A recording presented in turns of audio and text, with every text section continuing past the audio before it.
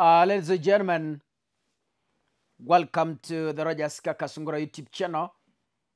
A big thank you for those who are committed towards supporting this channel. May God bless you abundantly. Kaka, I had told you about a young lady who had passed away at Christ Marian Hospital. We helped the parent to clear some bills in the hospital, but unfortunately, the young girl lost her life. So tulimtoa leo, tukampeleka nyumbani, tukapeleka mwili nyumbani, and we'll be burying her tomorrow. So may God give strength to that family. Back to politics. Kaka, I have seen some news today. And, you know, in Kenya, previously, countersuits were not classified as an official attire. Na salimu nyote, kwa majina ni Florence Geshoke, Managing Director, Engineers Land and Properties Limited. Na wakaribisha nyote kwa sherehe yetu ya kuwakabidhi wateja wetu zaidi ya title deeds 300 kati ya miradi yetu 13 hapa Nakuru County. Nasihi waliowekeza nasi tuungane pamoja tarehe 16 Disemba mwaka huu pale Nakuru Athletic Club ama NAC Nakuru Town. Karibuni Engineers Land and Properties and secure your future with us. Thank you. Engineers Land and Properties Limited. Secure your future with us. So, as much as some few people used to wear it or are wearing it now, in Kenya, it's not recommended as one of the official attires.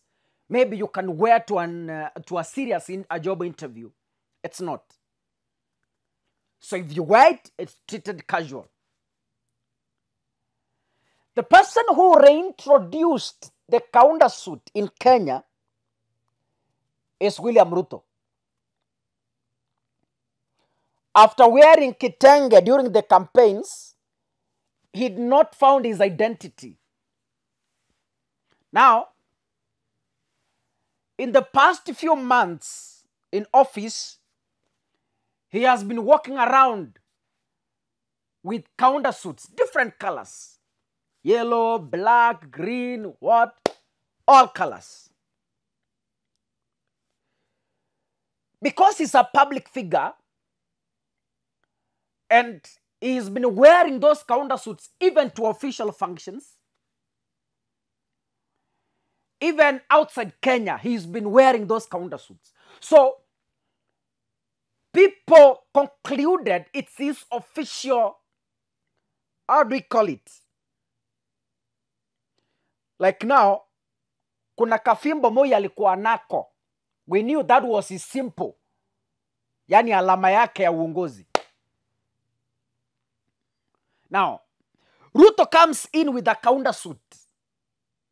A countersuit, according to him, kwa sababu ndio ninaona anavaa kila mahali recently.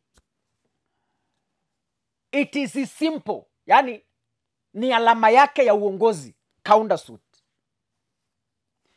Every person loves to be unique.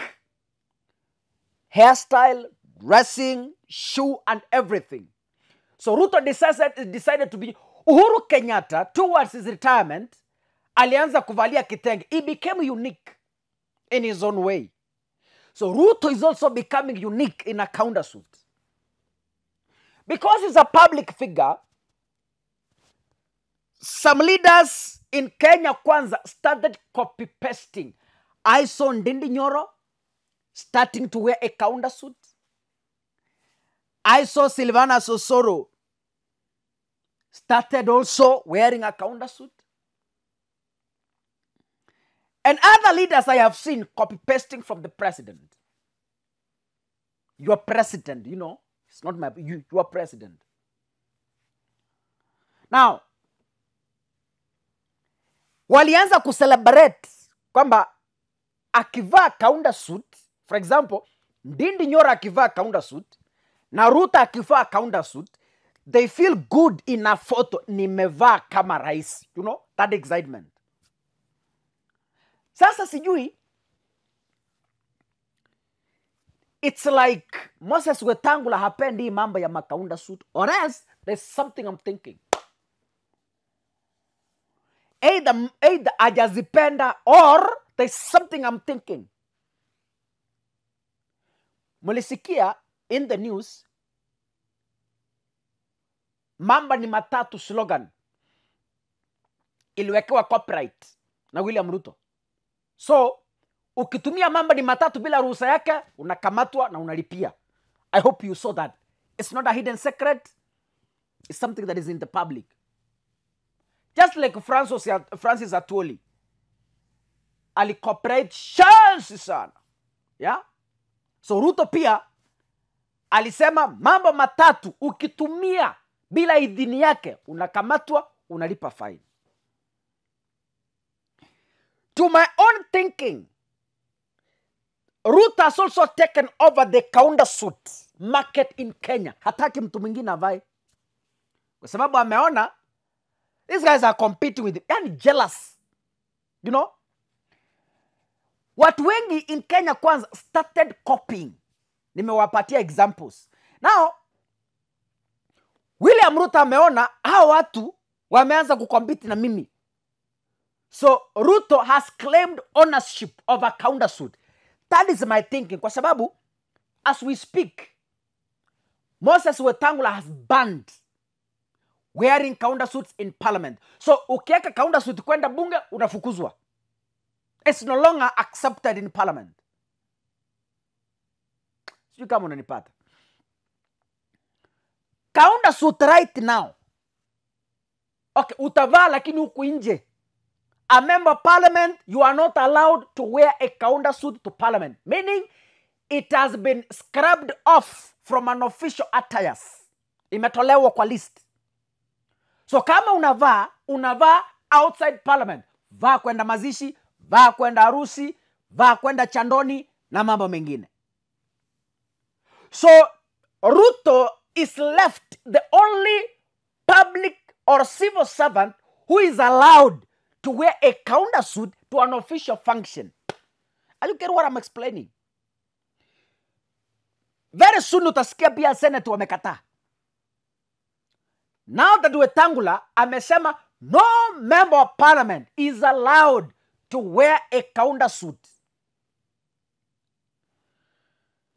Now, going forward, the only person allowed, the only civil servant who is going to be allowed to wear a counter suit to an official function is only the president, claiming ownership of a counter suit. Sasa Ruto anataka, in fact, going forward, hata wewe mwananchi ukivaa counter suit unashikwa.